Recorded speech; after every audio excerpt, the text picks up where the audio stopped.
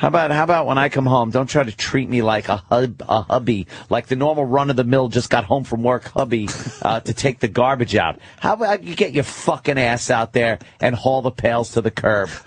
I just did a radio show. I can't believe you're the same guy. Oh, it's amazing. God, I wish I was this guy that back then. It's amazing to me. Oh, do I wish I was this guy back then. I'm thinking about doing the whole plunge, like my woman, but I'm going to tell you, other than finances and this and that, look, I put her through enough where I think she deserves. If she wanted to fuck me, she could never really get back at me for the mental abuse. Yeah. But this may seem so petty, but you know what I don't want to do? I don't, and it's getting there because we've been together so long. Yeah. I don't ever want to have a discussion about everything. I don't want to have a meeting about anything I want to do.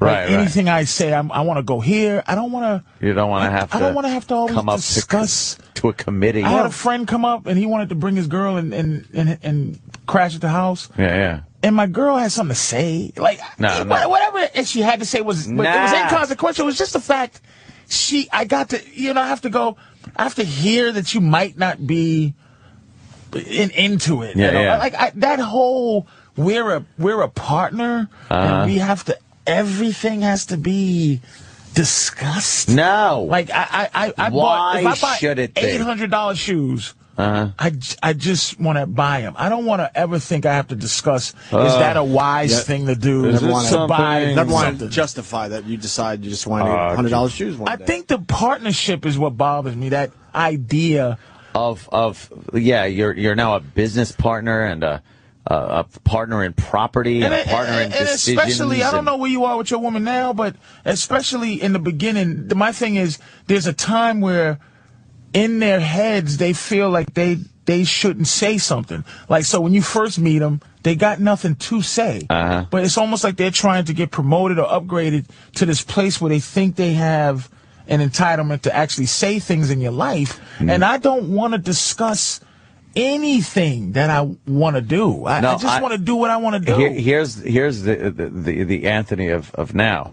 I don't discuss anything. I go, hey, guess what? So and so is coming over and they're going in the pool, and they're hanging out today. Hey, I just got a call. This one's coming over. Just gonna drink a few beers. It's not and it used to be. Is it all right with you if this person comes over? And there are certain circumstances where I'm not just fucking blind to everything. If the girl's sick or something, I'm not going to be inviting a party over the house. I do have some compassion.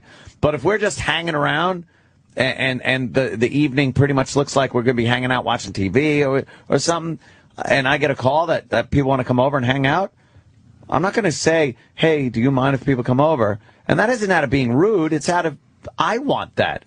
I want people to come over. I want to hang out, and that's what's going to happen. It's no disrespect. It's me. It's my fucking house, and this is what's going on.